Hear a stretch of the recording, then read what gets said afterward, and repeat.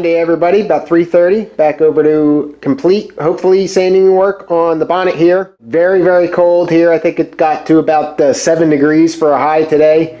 So unfortunately, I didn't crank the heat up a little bit extra in the garage.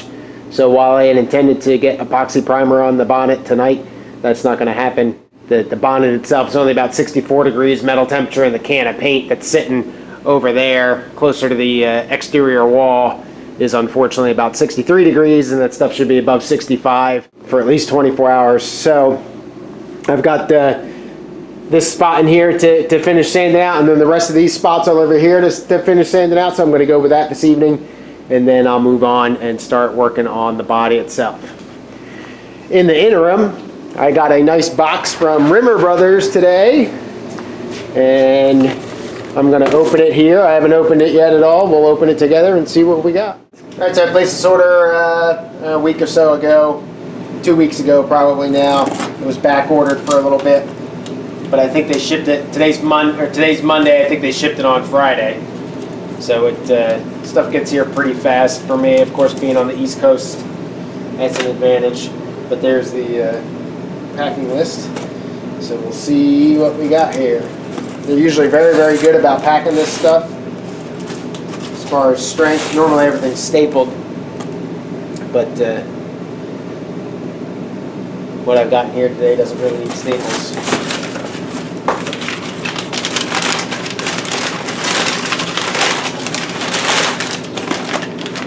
Headlight harness right there, and a wiring harness. Left-hand drive wiring harness for the United States for the Mark II, and then the headlight kit for the headlamps is separate wiring with the bullet lamps. That's something separate. So this is made in England by Autospark, or Autosparks. I can't remember. There's an S on the end of it. I looked these guys up separately. Good reputation, good quality, everything's original as far as wire coloring and all that kind of stuff goes. You should check out their website. They must make wiring harnesses for literally hundreds, if not thousands, of different applications, vehicle-wise. Pretty impressive. But it was between this place and British Wiring out of the United States.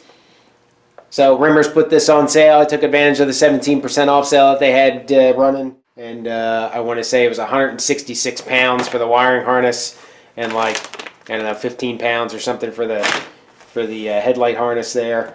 Normally on the Autosparks website they run 184 pounds. So after it was all said and done, including shipping and everything, I got the full wiring harness and the headlight harness shipped to my door for about 270 bucks. If you source just the wiring harness by British Wiring, that they also put out quality stuff, you're looking at 400 plus, I believe, for that. So again, as much as I hate to send my money overseas, you know, almost half price is you know, 60%, 70% of the cost of something you get in the United States.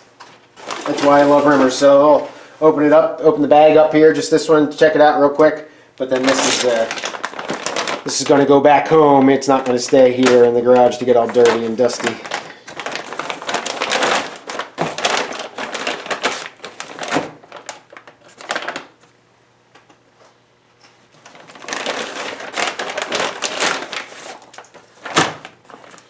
Alright, so everything looks really well wrapped. Got a couple wires here that are bitter ends of wires. I don't know what's going on there. I don't know if that's for, I don't know, I'll have to figure that one out. But everything else in here, you can see all the light sockets and everything for the gauges. That's all, they're all brand new and everything. And let's see, where's the flasher guy? Should be a flasher guy around here somewhere. There's that inline fuse, that guy's there. The heavy wiring for the going up to the ignition on the firewall. Should be a flasher guy around here somewhere. I don't know what that is. Oh, there it is. There's the flasher for the turn signal. That guy there. So yeah, so again, these have pretty good reputations. I believe this is the aft. I say aft like I'm in the Navy or something. I think this is the rear harness, so this will go back to the tail lights and all that kind of stuff. And again, I'm not quite sure what's going on with the bitter ends here. I'll have to figure that out.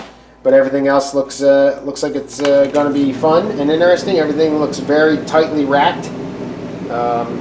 Half lap, double wrap is what we used to call it in the Navy when we would wrap wiring.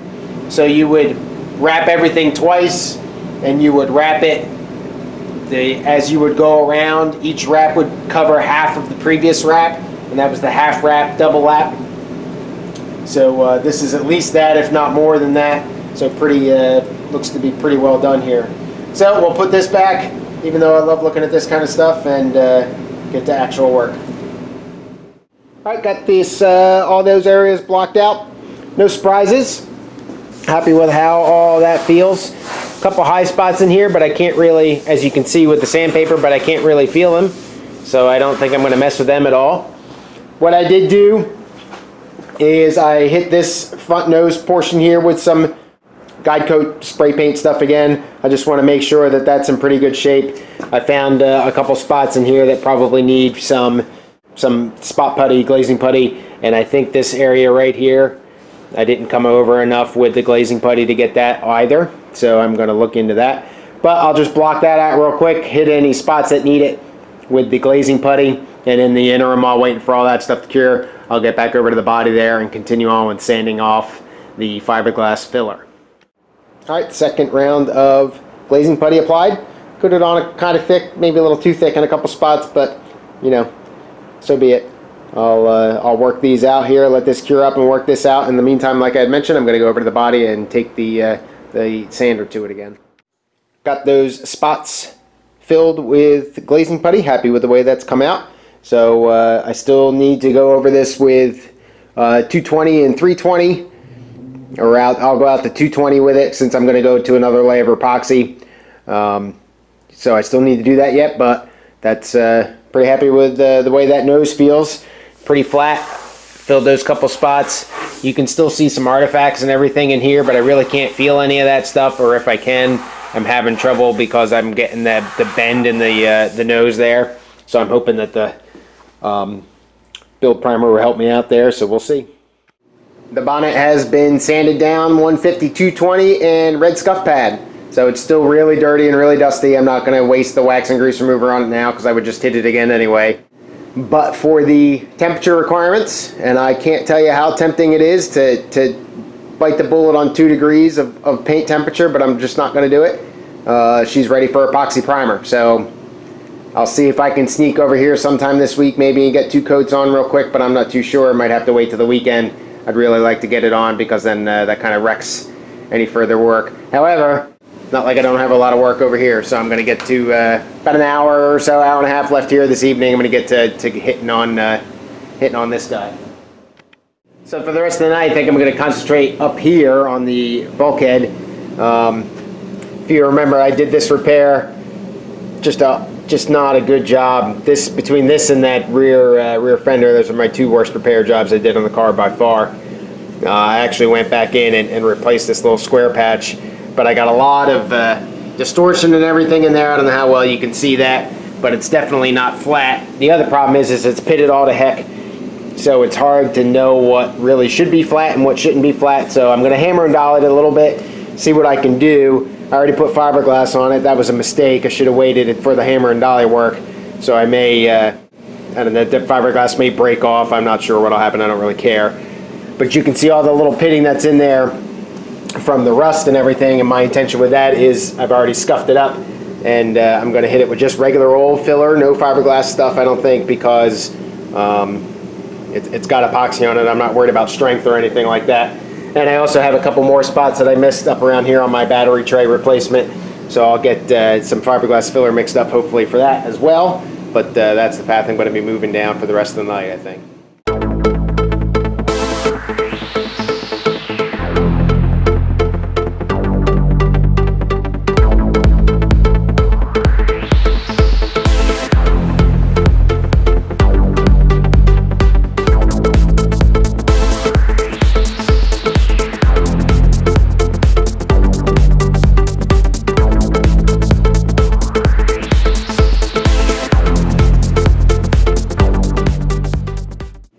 Alright, so I don't know how well you can see this right here, but this was a huge low spot that I just globbed filler on. I just smacked it up a little bit. I could see the hammer. I used the pointy end. I'm sure that's got a proper name. Yeah.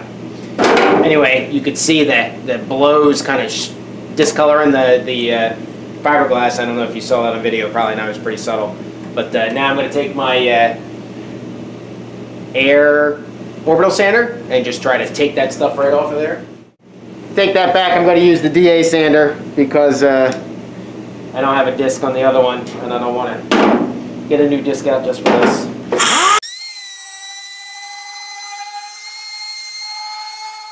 Alright, so you can see there's still some fiberglass. Well, maybe you can't. Let me see if I zoom in here. Still some fiberglass here. I'll try to knock that up. Real big high spot there.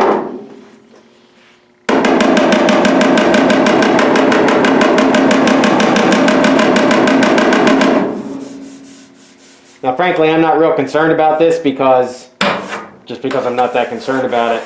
But this is actually working out better than I thought it would. So.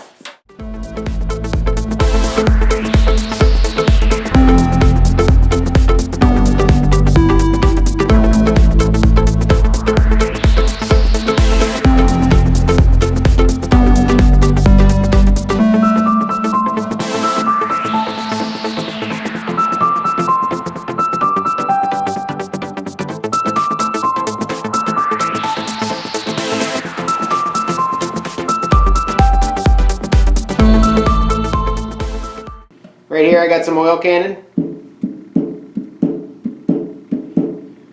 So I am going to lift it up. Not that it's going to matter. Let's see if I can just suck that high spot out right there real quick with the high spot removal tool. What the heck's this called? Come on.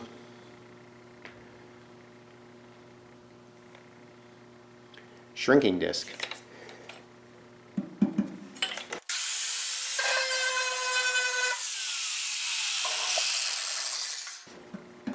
Alright, no more pop there, still a little bit of flex, but that's alright. And I think that I am happy with all of that now.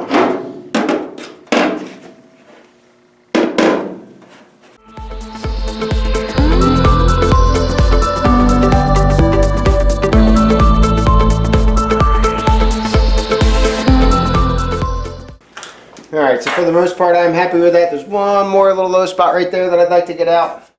Using the fiberglass as a guide coat, actually. One little moon in there. I don't know how well you can see that little gray and dark spot fiberglass. Try to get that out. Alright, one more low spot right there, and I promise I'm done.